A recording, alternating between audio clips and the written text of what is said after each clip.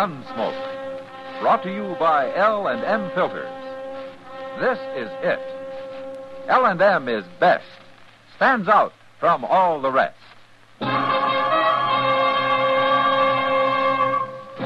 Around Dodge City and in the territory on West, there's just one way to handle the killers and the spoilers, and that's with a U.S. Marshal and the smell of Gunsmoke.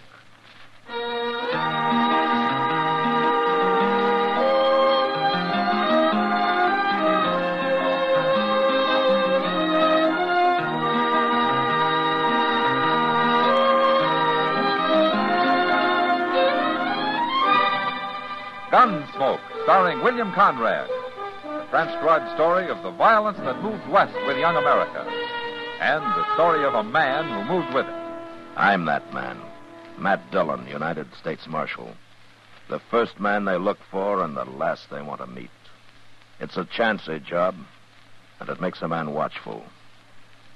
And a little lonely.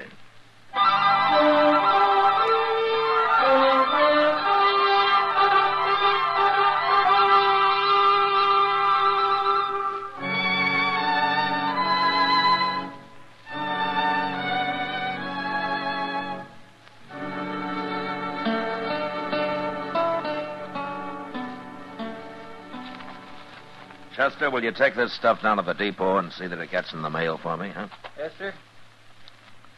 Now, what's he doing? Huh? What's who doing? Old man McCready's boy, Mr. Dillon. What's he doing anyway? Well, you're the one who's looking out the window, Chester. Well, he ain't up to no good. Look at him.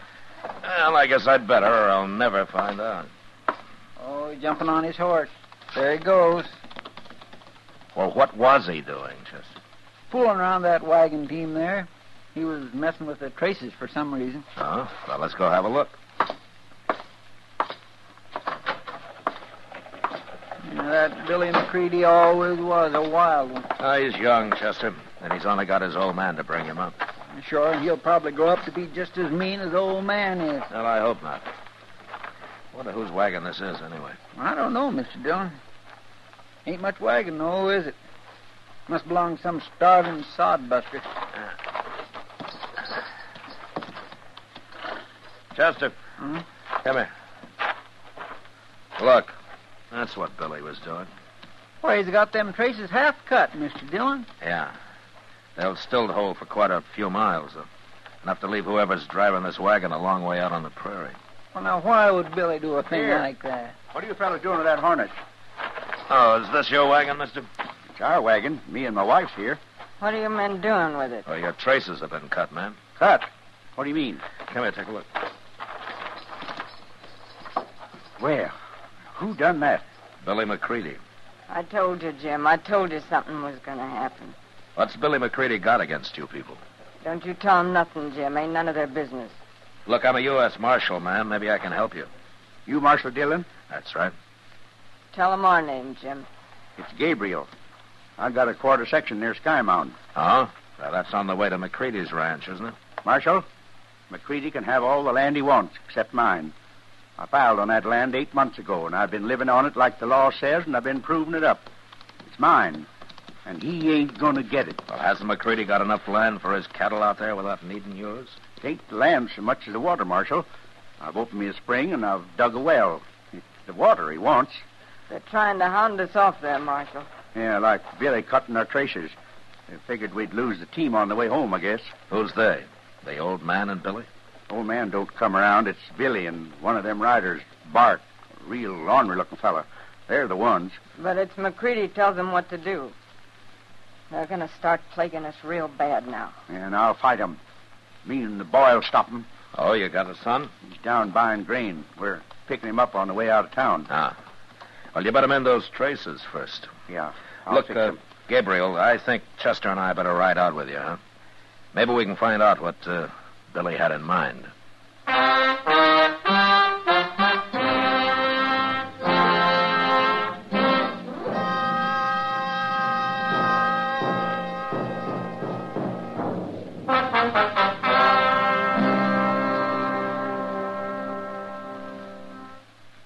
This is it. L&M is best. Stands out from all the rest. This is it. L&M filters, perfect gift for Christmas too. Light and mild, L&M filters, holiday cotton just for you. Holiday cotton just for you. Holiday cotton just for you. For the filter tip smokers on your Christmas list, this is it. L&M is best, stands out from all the rest. L&M stands out for flavor. The miracle tip draws easy. You enjoy all the taste. L&M stands out for effective filtration. No filter compares with L&M's miracle tip. King size or regular, L&M is best, stands out from all the rest. It's got everything.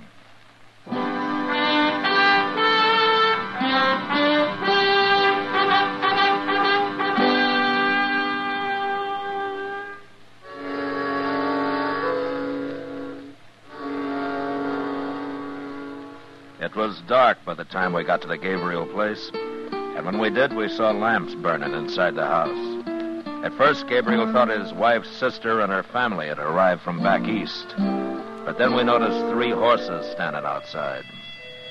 Families came west by wagon, not horseback. So I told the boy to take their team around to the shed while Gabriel and his wife walked into the house as though they suspected nothing. They left the door open. Chester and I got down and sneaked up to where we could hear what was happening. I hope they don't get hurt, Mr. Dillon. Him and Gabriel seems like good people. Quiet now, How'd you Chester. get back here so soon, Keep out of the Gabriel? light. Same way we got the dog in our wagon. That's old man McCready, Mr. Dillon. Billy, you been lying to me? No, Pa. I've done what you told me. Honest, I did. You shut up about what I told you. Don't matter none, Mr. McCready. Nobody's gonna believe nothing that Gabriel say. Why don't you give up and go back east, wherever you come from, Gabriel? There's too many people out here already. And there's more coming, right here, too. What? My wife's sister and her husband. And they're bringing the little girl with them. One more man to fight, huh? All right, Gabriel, I'll tell you something. You must have noticed your harness being cut and fixed it. There, he admits it. Otherwise, Be you'd quiet, be out on the Chester. prairie somewhere learning your first lesson. And when you did get home, you were going to find this place wrecked. We've been sitting here resting some before we got to work on it. It ain't too late, Mr. McCready. Sure, Pa. Let them watch us wreck it. Might be more interesting that way. Maybe you're right, son. Maybe that'll learn them. Okay, get over there in the You corner, ready, Chester? Gabriel. I You sure woman. am, Mr. Dillon. Right over there. Now. Evening, McCready. Bart, you move your hand any closer to that gun and I'll shoot it off. I ain't doing nothing. What are you doing out here, Marshal? Same thing I'd be doing if I was in Dodge, McCready, enforcing the law. What are you bothering us for? Can we drop in here for a neighborly visit without everybody making a fuss? You're bad as Gabriel. You've been talking real wild. You ought to hear him. I did hear him, McCready. I heard you, too. Huh? Well, that don't mean nothing. You can't jail a man for talking. You're sure shy at the idea of going to jail, don't you, McCready? When I first come out here, there wasn't no jails. Gabriel tells me that you've stayed out of this business so far. You've let Bart and Billy do the talking for you. What they do, I'll take the blame for. You bet you will. And the first thing that goes wrong out here, any trouble at all, you're the one that's going to jail first, McCready. All right, now you get out of here. All 3 of you. Come on, boys. Stinks in here anyways. Well, you sure made the old man tuck his tail, Marshal. Don't you be so sure, Jim. McCready's as smart as he's mean. I'm afraid you're right, ma'am. He'll think of something. But as soon as you find out what it is, you'll let me know.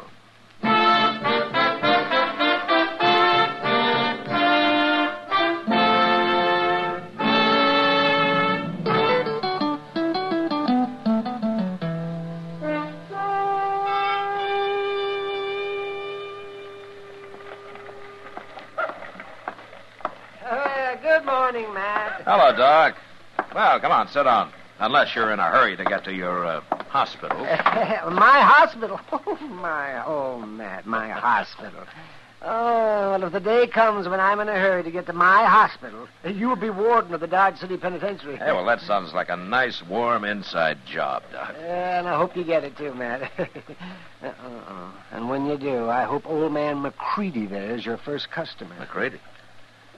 Oh, no, I see him. He sees you, too. Guess he wants to talk to you. Well, like he says, I can't jail him for talking. Morning, Marshal. Doc? Hello. Oh, what can I do for you, McCready? Nothing, Marshal. Can a man stop and say hello? Sure. All right, what's on your mind? All right, then, I'll tell you. I've been thinking about it all week. So I went over to the land office to see if Gabriel's claim is filed proper. Mm-hmm. And is it? Maybe. Maybe not. But I'll find a way, Marshal. Look, McCready, you got plenty of grass out there. You got the whole prairie. Sure, but Gabriel's camping on the only piece that's got good water. Well, go look for some springs yourself. That's what he did. Marshal! Hey, Marshal! It's Gabriel. Say, he sure got that horse and the lather. Yeah. You stay right here, McCready. I ain't done nothing to him. Oh, Doc. Doc, it's you I was looking for. What's wrong, Gabriel? It's my boy. He's sick. He's awful sick. You got to come, Doc. Why, what's the matter with him? I don't know. But my wife's sister, she got here a few days ago from back east, and their little girl was sick the same way, and she died the first night before I could even get started for Dodge. Oh, well, what's it like, Gabriel? How's he showing? Well, he gets awful cramps in his legs mostly, and he turns kind of blue all over, and he can't talk much. Turns blue? Does his stomach hurt? Something terrible. He's always yelling for water, but it don't seem to do no good. Uh-huh. And this is the same thing the little girl died of? It's just like it. He ain't going to die, too, is he, Doc? I'll do what I can for him, Gabriel. What is it, Doc? Some kind of a poison? I hope I'm wrong, Matt, but those symptoms are pretty plain. Sounds like cholera to me. What? Cholera? Yes. That little girl and her family must have brought it from back east. Gabriel, you ride back home right now. Tell your wife to burn all the clothes and the blankets and anything the little girl touched. And make everybody keep away from your boy as much as possible, you understand? And whatever you do, don't get anything you feed him out of mixed up with yours. Keep it separate. Cholera is mighty contagious. You can all catch it. I'll tell him. I'll tell him you were coming. I'll hurry. Well, ain't no business of mine. I'm going on out to the ranch. Goodbye, gentlemen. McCready wouldn't care if they all died. No, I guess he wouldn't, Doc. I'll walk you down to your office, huh? It's going to take me a little time to get ready. It's bad, Matt. Cholera is real bad.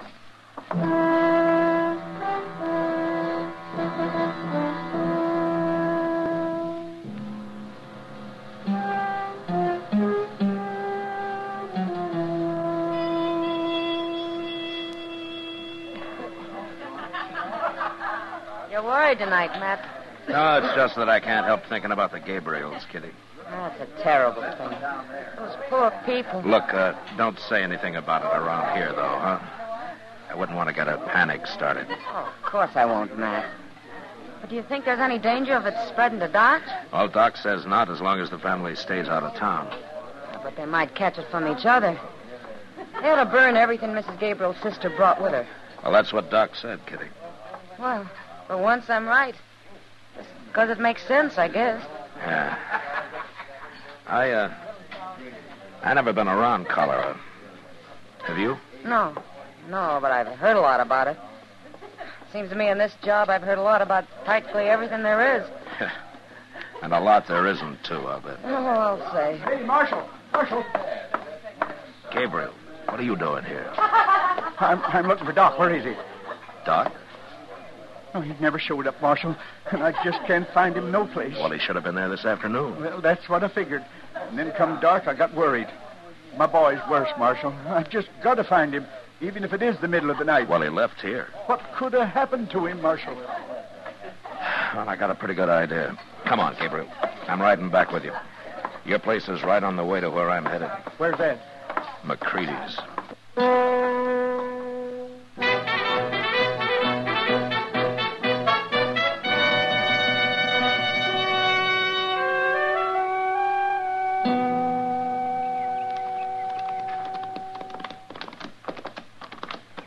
house, Marshal, but I don't see Doc's buggy nowhere. Well, he came horseback, Gabriel. I doubt if he's here, though. Yeah, it must be 8, 9 o'clock already. Well, it was after 2 when we left Dodge last night. We made good time, though. Oh, there's your wife. Yeah, she's going to be awful disappointed. How's the boy, Jenny? Worse. Oh. I couldn't find Doc. I have an idea of where he is, Miss Gabriel, and I'm riding on to find him. I know where Doc is, Marshal. You do? I figured it all out after my husband left for Dodge last night. It's easy. There's nothing in the world would keep Doc from coming when someone's sick. Except one thing. What, Jenny? Somebody stopped him from coming. Oh. Well, that's what the marshal figured, but I didn't want to worry you about it. Miss Gabriel, if McCready's holding Doc somewhere, he isn't going to hold him long. I promise you that. He wants us all dead, and he'll keep Doc till we are. Except I got him beat. Well, what do you mean? I'll tell you in a minute. Look what's coming behind you. Hey, it's McCready and that fella Bart. I'm going to get my rifle. No, Gabriel. No, wait. They're not going to start any trouble. Yeah, they better not.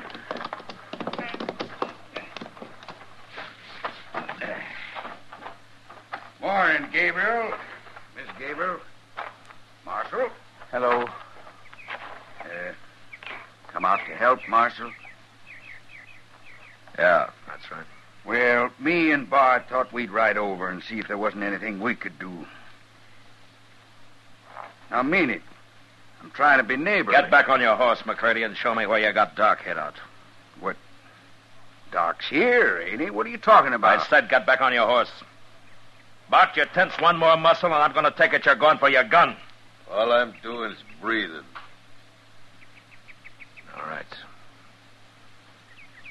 Now, we're wasting time, McCready. Now, wait, Marshal. I don't know nothing about Doc. Listen to me, you men. The marshal's right. We're wasting time. But I can save some. How? Where's your boy, McCready? He's at the ranch. You don't feel good. Why? He come by here yesterday. Late, after my husband started for Dodge.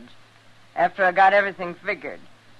Said he'd been away on the prairie a couple of days. He told me he was here. He didn't cause you no trouble. No, he didn't.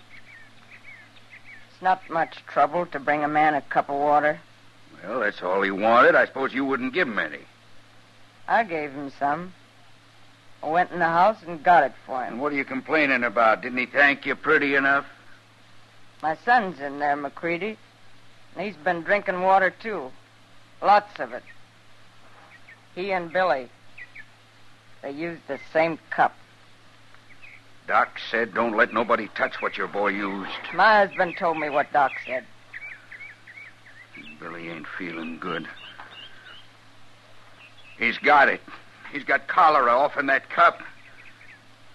I expect he has. Cholera. Now I reckon you'll turn Doc loose. Billy'll die. Sure he'll die, without Doc. No. It's up to you, McCready.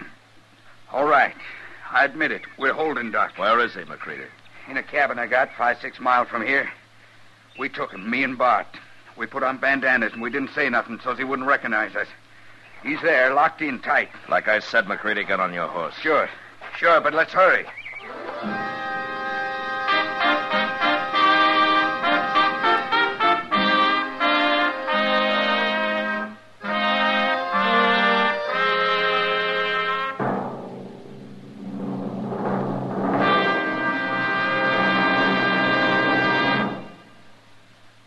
Filter tip smokers, this is it. L&M is best. Stands out from all the rest. Yes, L&M is best. Stands out from all the rest. L&M stands out for flavor. The miracle tip draws easy. Lets you enjoy all the taste. L&M stands out for effective filtration. No filter compares with L&M's Miracle Tip for quality or effectiveness.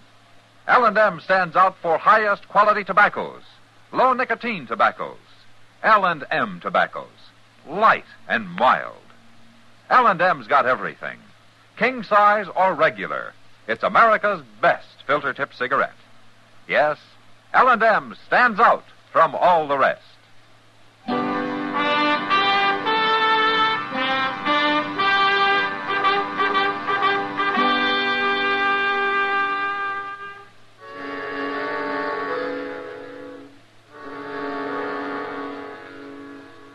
I expected to find Doc fighting wild when we reached the cabin, but instead he was pale, sober, and as calm as I'd ever seen him.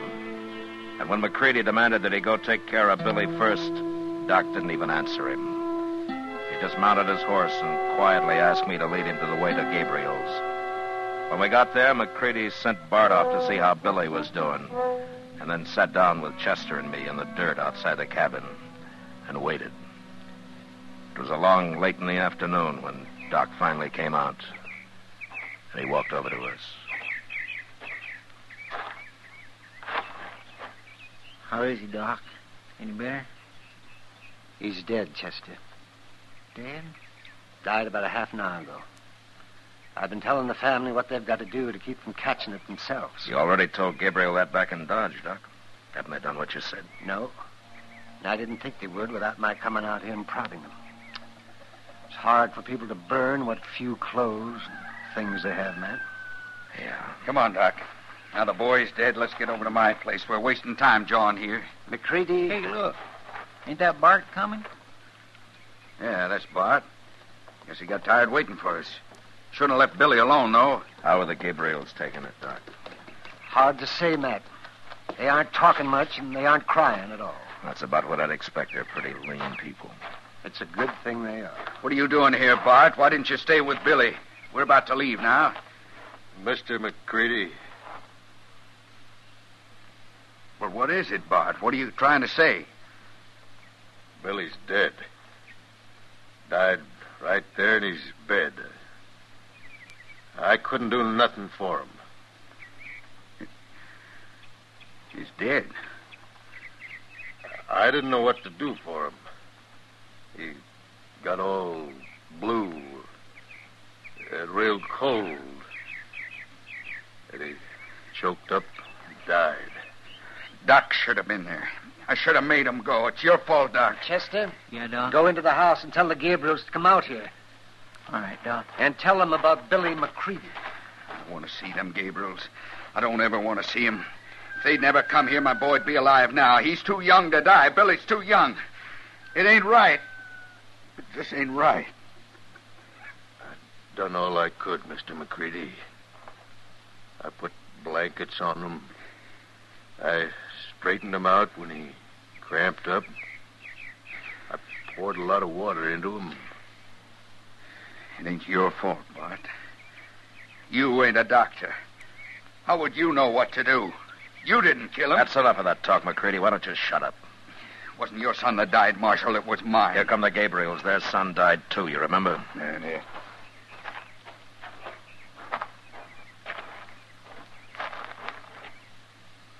What do you want, Doc? I want to explain something. To you and to Mrs. Gabriel. Now, don't you start preaching, Doc. I ain't in no mood to listen to your talk. You'll listen, McCready, if I have to ram a stick in your mouth and tie you against that tree over there. All right, go on, Doc. First, I want to ask Mrs. Gabriel something. Chester told me about Billy, Doc. Looks like I killed him. No. You only wanted him to get sick so as McCready'd have to turn me loose. You thought he'd do that right away so I could save your boy and Billy, too. Could have saved Billy if he hadn't come here first. No, that's where you're all wrong. What do you mean? Medicine's still a pretty crude science, Mrs. Gabriel. Someday maybe they'll know, but right now I've got no more idea how to treat cholera than I do insanity. There's absolutely nothing I know to do for it. Is that true, Doc? It's true. And I did kill Billy. Killed him with my own hand. No, Mrs. Gabriel. If you'd known I couldn't help him, you'd never let him touch that cup. No. No, of course I wouldn't. Oh, I never would have. It's McCready that's the murderer. He hoped keeping me away from here would see you all dead. That's what he wanted.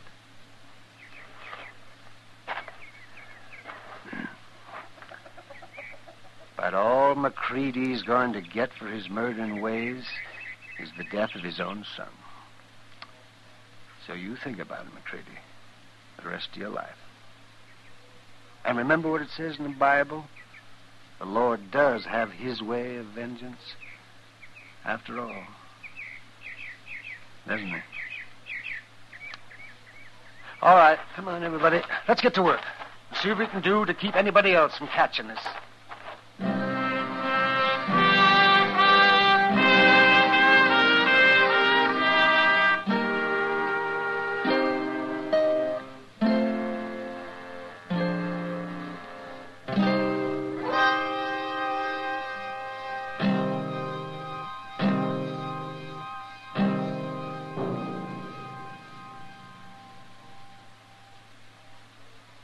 Now our star, William Conrad. Thank you, George. You know, I'd like to pass on an idea that will help you with your Christmas shopping. Go down your list and check all the filter tip smokers, and then buy them all gift cartons of L&M's. They'll appreciate it because L&M is best, stands out from all the rest. And L&M sure make a beautiful gift in their handsome holiday carton, king size or regular. L&M, America's best filter tip cigarette.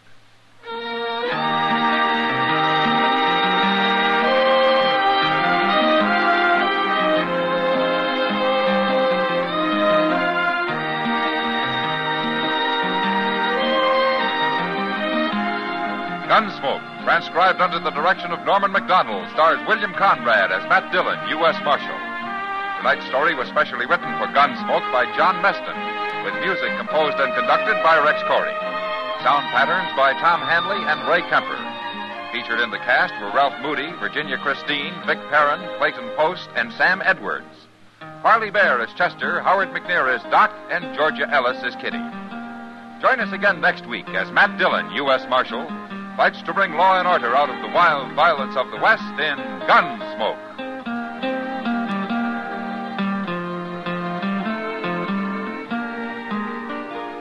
Hi, everyone. This is Perry Como, and I'd like to remind you that we're on for Chesterfield with all the top tunes every Monday, Wednesday, and Friday nights.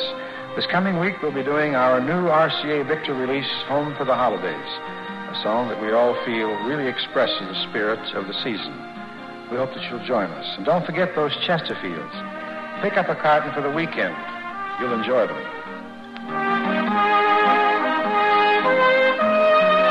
Remember, listen again next week for another story of the Western frontier when Marshal Matt Dillon, Chester Proudfoot, Doc, and Kitty, together with all the other hard-living citizens of Dodge, will be with you once more. It's America growing west in the 1870s. It's drama. It's Gunsmoke.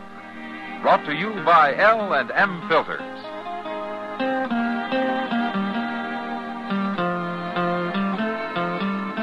This is the CBS Radio Network.